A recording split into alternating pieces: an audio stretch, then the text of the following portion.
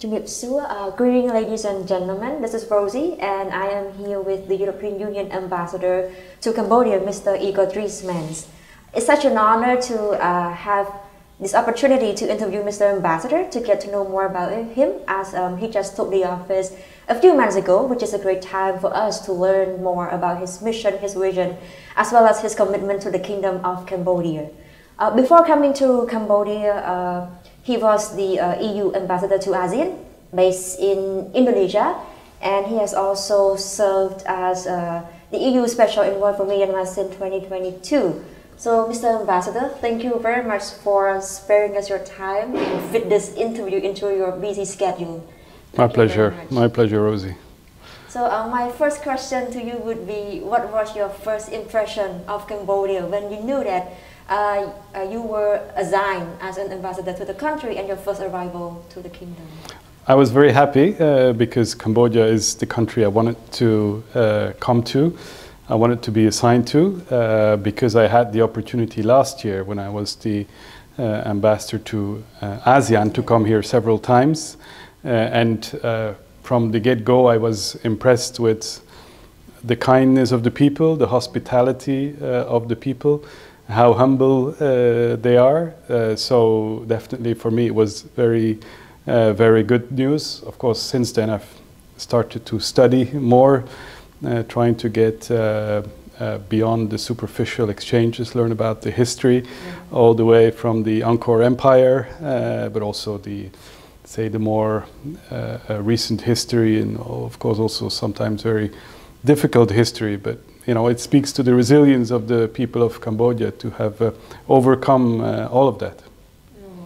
So you start learning about the country, about the histories when you knew that you would come to this country? Of course, I've looked up several things before that, but yes, of course.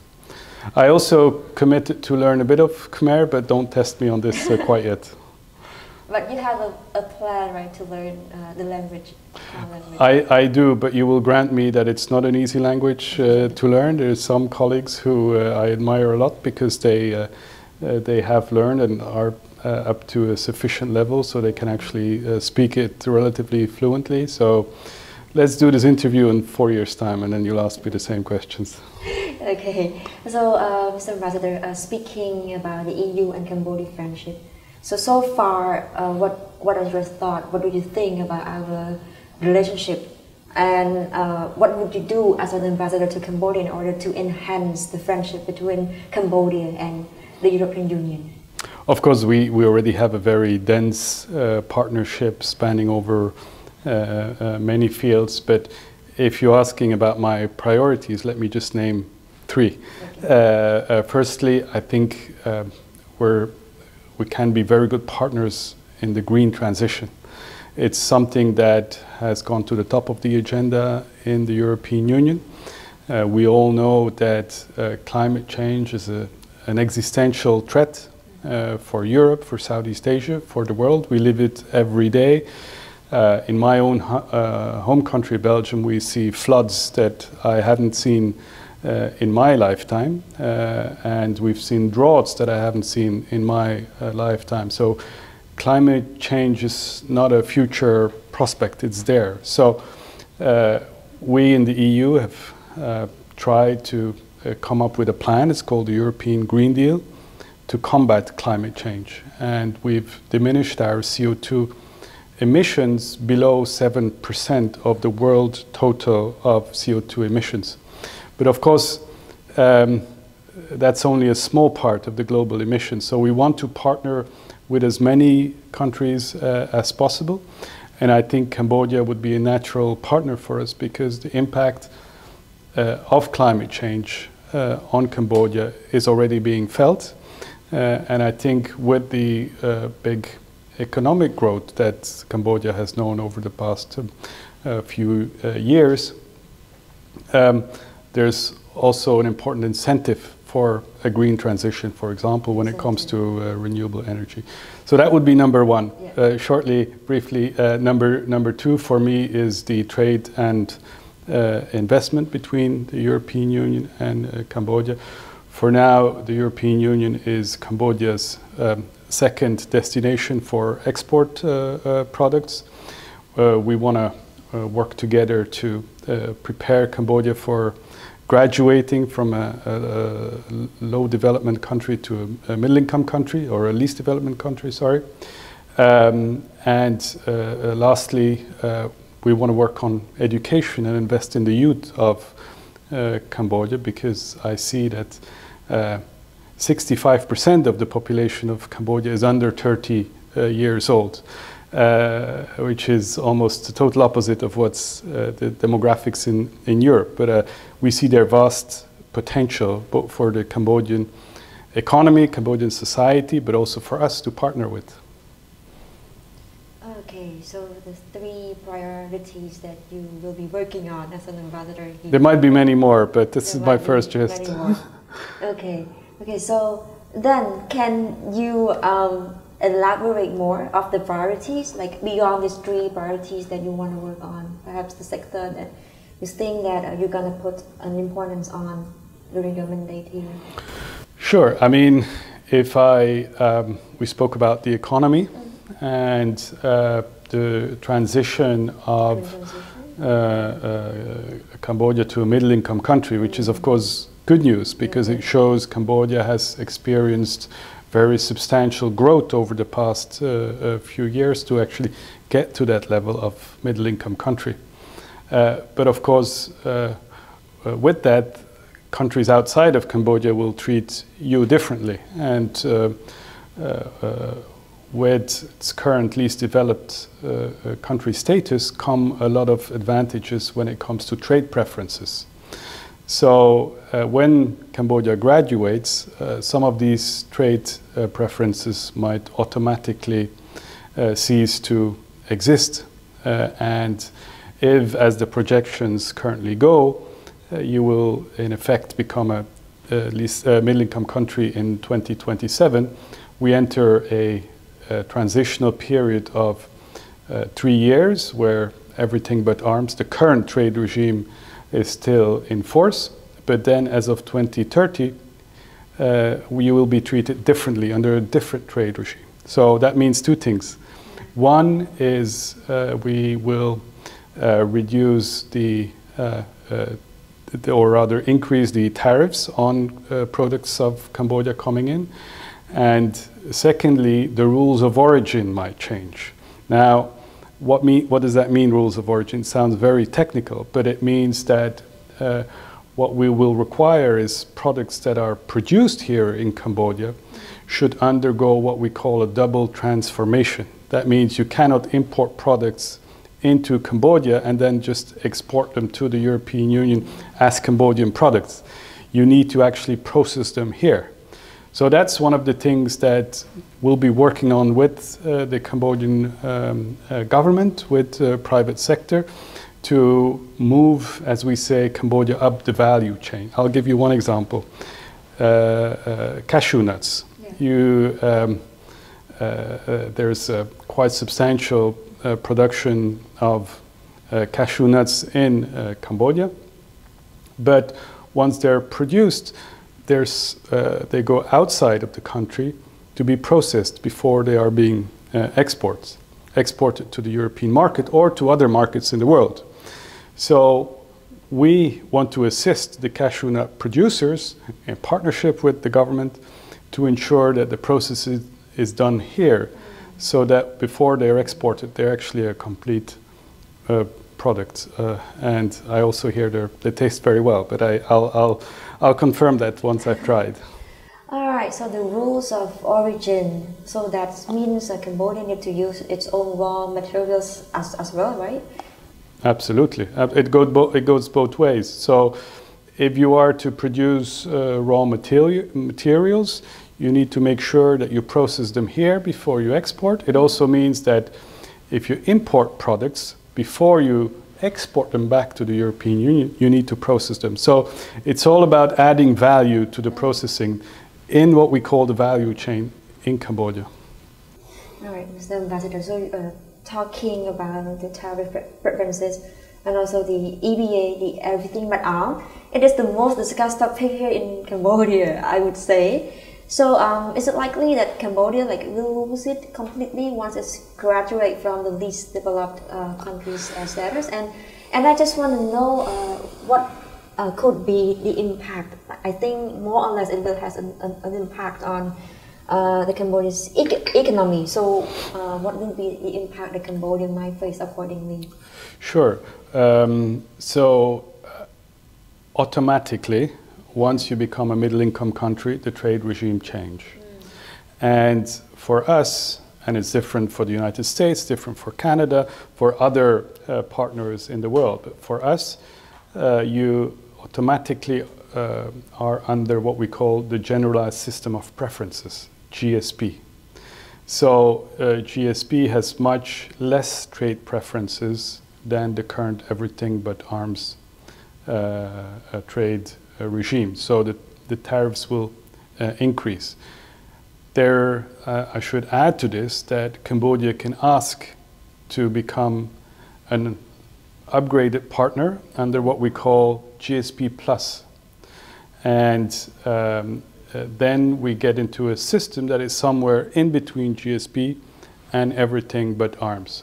And once we would get that request, we would need to discuss with the Cambodian government. Of course, there's a number of conventions that the Cambodian government will need to comply with, but it's somehow a better or upgraded system as compared to GSP. So there's still some years to go, but it's a very important discussion, and we're keen to have this already now. That's why we work with the government, with other partners, to make sure that the industry is ready, that the private sector is ready, that the government understands all the implications, and that we help Cambodia and its industry to move along the value chain. Oh, so that means before the EBA is withdrawn completely from Cambodia, the EU is now helping Cambodia.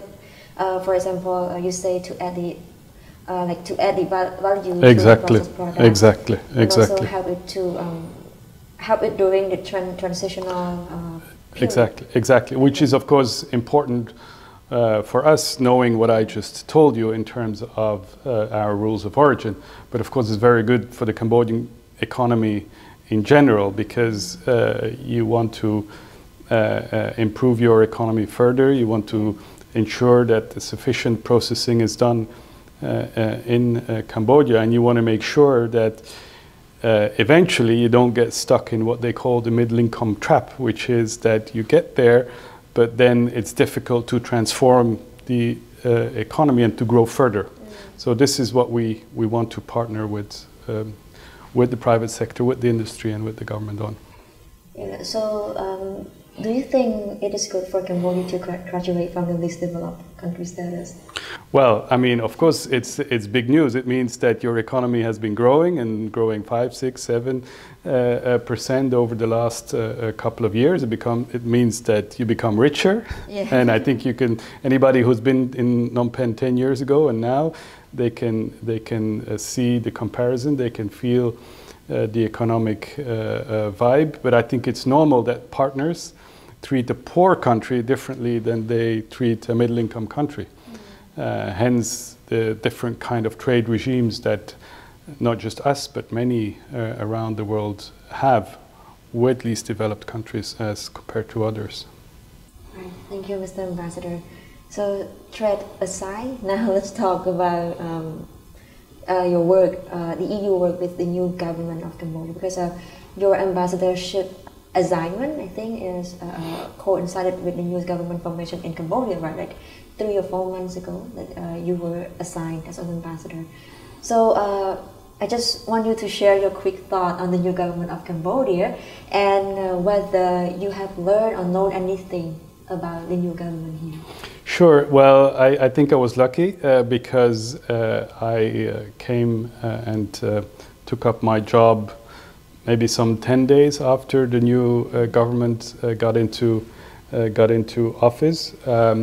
I've presented my credentials to His Majesty the King now more or less 1 month ago. So I now look forward to meet all the different ministers and maybe I'll be able to give a more educated answer once I have met them, but for sure, I think there's different priorities that the government has, which coincide with the priorities that I've just set out. I had the pleasure to speak to the Minister of Environment about combating plastic pollution, for example, a big priority of his, reforestation, another big priority of his. I had the pleasure to listen to the Prime Minister and hear him speak about how he wants to attract European investment, and I think some of our businesses were also able to explain what they would see as the necessary reforms in the country to attract more of that European investment. So definitely there's a lot of fields where our interests converge, and again, let me come back to you in 2 months' time, and then I'll be able to comment on the different files more concretely. Okay, so then what is your expectation, in working closely with the new government? Well, I think we can find those common interests. I mentioned a few. I'll name just one more, is renewable energy. If we want to make that transition to a sustainable economy, to a circular economy, clean, renewable energy will be one priority. And we heard the Prime Minister say that he had taken the commitment to build no more coal power plants, but to shift to renewable energy. And that is, of course, hydropower, it's solar power, it's wind energy. And I dare say that a lot of the European companies have a certain expertise in those domains. So that's just one area where we can work together. And we will accompany that with dialogue and support to the government, for example, when it comes to establishing its energy grid, which gets very technical, but which is very important when you want to, for example, build solar panels all over Phnom Penh. You need to be able to connect them to the grid. So yeah, there's a lot of work cut out for us. Yeah, it will be a lot of work, and perhaps the EU and Cambodia can work well on for the common interest. Sure, okay. Absolutely. So as you know, Cambodia has gone a change this year, and right now most of the new members of the government, most of them receive education abroad. So they are young, they are driven, they are enthusiastic in improve the country. So do you think that the future democracy here in Cambodia or human rights would improve given the fact that most of them get education abroad? Well, I think democracy, human rights, good governance, rule of law, these are essential components of our external action. This is the case across the world. This is what we think are not just our values, but our interests. Hence, it's something that we discuss with any third country. And Cambodia is no exception to that. It's part of our DNA. And there's a number of programs, projects that we will continue. I think one where we partner with the government is on public financial management, how to ensure there's sufficient transparency in the accounting, procurement, but also our work with civil society, which we will continue because we think a vibrant civil society is good for any country. Okay, so Mr. Ambassador, I think EU has been working a lot with Cambodia. So for this question, I just want you to highlight some of the outstanding projects that the European Union has been doing here in Cambodia, has helped with the country, the projects that the EU is proud of. Okay, so I will need to give flowers to my predecessors. But I think maybe one that is not so much known is that when COVID hit, and of course it hit around the world, that we stood by the people of Cambodia and were able to increase social assistance to the people, so that at the end of each month they're still able to pay their bills, pay electricity, pay food. So of course we did that in partnership with the government, but I think it's sometimes important to acknowledge that we were there when the Cambodian people needed us most. Something more recent, and which also started way before my time, is the water plant in Bakeng, which will provide drinking water for 700,000 people, mostly in Phnom Penh. It's not finished. We're currently entering phase 2. We'll go quickly to phase 3 of the water plant. We do that in partnership with our French friends, but it's I think a very tangible other project. I could go on like that. So let me give you just one more. One project which will start today is technical education for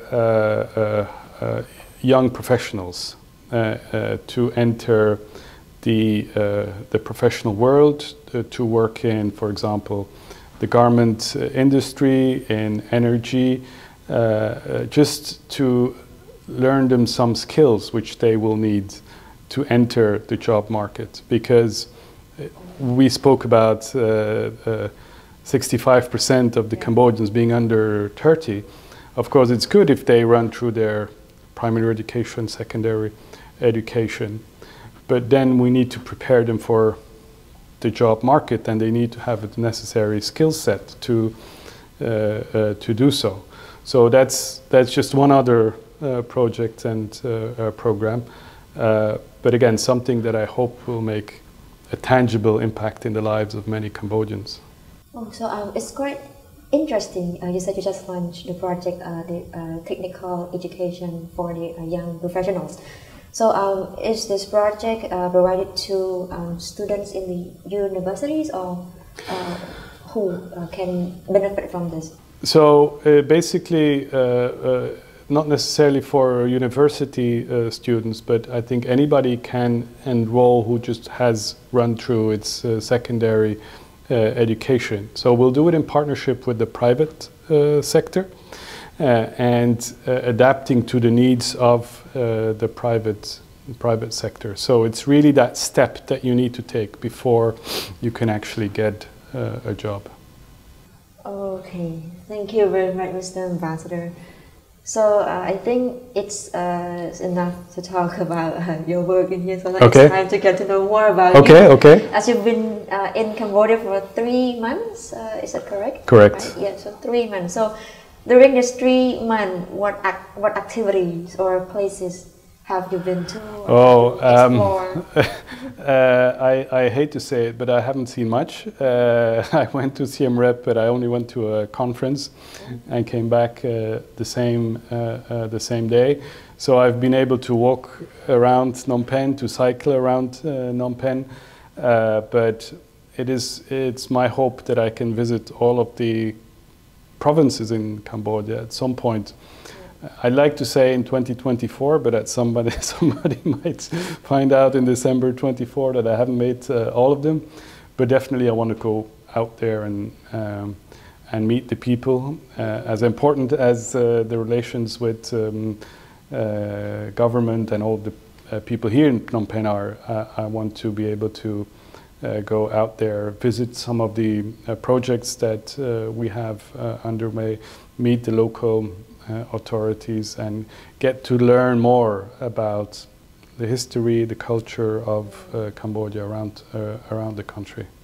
Right, so are there any places you have in mind, like in your bucket list, to go to during your mandate here? Oh, bucket list is too long, but I saw an invitation to go to Kep province in 2 weeks' time because the water festival will, I think, also go there. Anyway, there will be festivities, so I will hook that up with a visit to Kep. But there will be many more, I hope. Okay. So talking about water festival, you just mentioned, and also the festival is right around the corner. Yes. I think it's in next week. We will celebrate water festival in Phnom Penh. So I just want to know, do you know anything about water festival? And I am sure that it will be your first time attending water festival here, right? First time, and it was one of the first things that my predecessor told me. I regret that she had, that during COVID there had been so little, actually I think only 1 or 2 during her time, because it didn't happen for several years, 3 years. Yeah.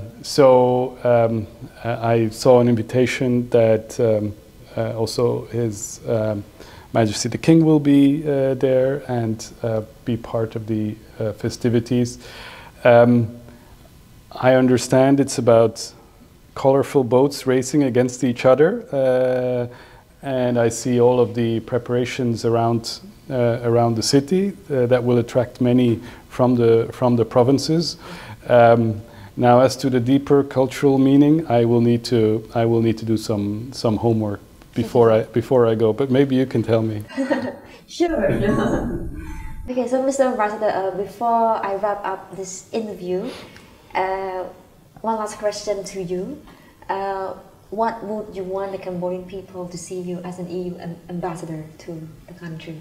Well, I think very, very simply, somebody that has the best intentions with the country and that wants to just improve the relationship with the European Union, as simple as that. Okay, someone who is really committed to enhance the cooperation between Cambodia and the European Union. Correct. So thank you very much, Mr. Ambassador, for your time and your insights, as well as tell us all of your work and your plans as an ambassador here in Cambodia. And we are looking forward to more fruitful cooperation between Cambodia and the European Union. Thank you very much, Mr. Ambassador. Thank you so much. Thank you, Rosie.